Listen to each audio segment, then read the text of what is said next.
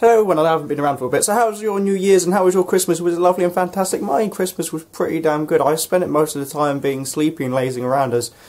yeah. And my New Year's was pretty good as well, but I got some boo-boos from it, so it's a bit... Speaking about Christmas and New Year's, the theme is to do with all of those fancy things and kind of more reminiscing about this year and what's been happening this year with us. Right, I'm also start off with the most recent thing that's fresh in my mind, and that's Christmas. So for Christmas I got some clothing, I got a good few sets of clothes, now I got some new shoes which I really needed because I only had like 2 pairs of shoes for quite some time, so I needed a lot more shoes, so I bought some shoes, and I got some shoes.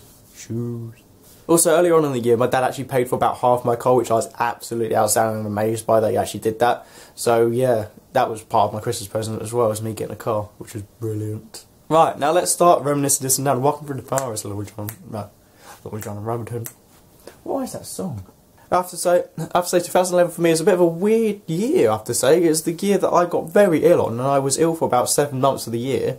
And that's actually why I started doing YouTube videos to begin with, is because I was so insanely bored. I just couldn't do anything. I didn't have the energy to actually get up and out of the house. So I started making videos through my camera and, well, went from there really.